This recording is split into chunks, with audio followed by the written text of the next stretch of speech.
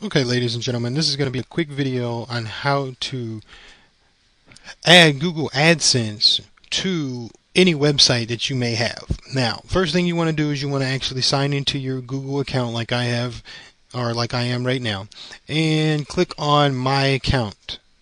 Now, when you click on My Account, you're going to go ahead and click on AdSense, and it'll automatically log you in most of the time. If not, just log in.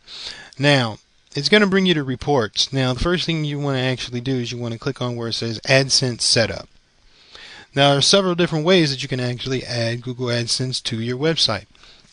You have AdSense for content, AdSense for search, AdSense for feeds, AdSense for domains, and AdSense for mobile content.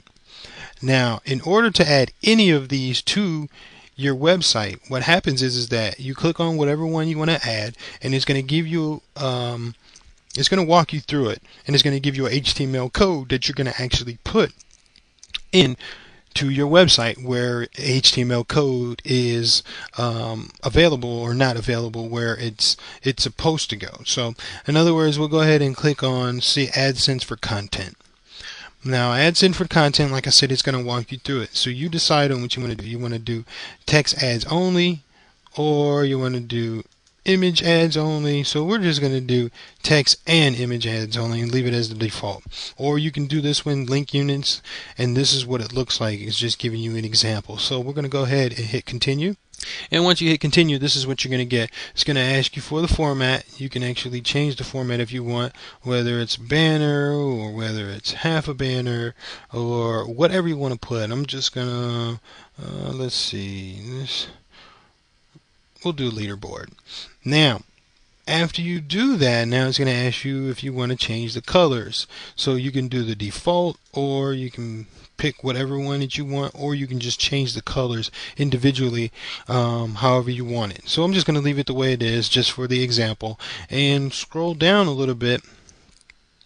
And once again, there's fonts. You can change the fonts to whatever font you want it to be, as well as the corner styles. If you want the corners to be square, slightly rounded, however you want it. And after all of this is done and you're satisfied, you're going to hit continue. Now, once we do that, we proceed on to the next step, and basically you can add channels to your actual content of AdSense. And channel basically means that it's like a keyword that may trigger your ad, or a website. As you can see here, I just have websites for the time being. So you put whatever you want to put, whether it's a keyword or a website, key phrase, however you want to put that trigger, that may trigger your actual AdSense account as far as on your website. So that being said, you can go ahead and select that, and you click on continue. And once you do that, basically now you're ready to actually get your HTML code. All you have to do is make sure everything looks good as far as the size. It was created today, and now we're going to go ahead and click on submit and get code.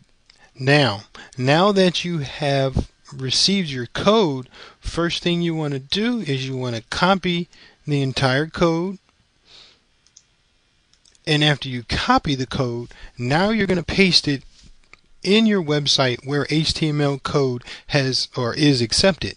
And once you do that and you save it and you refresh your website, your actual banner, or aka AdSense unit, will show up where you actually posted. So I'm going to do it on one of my blogs.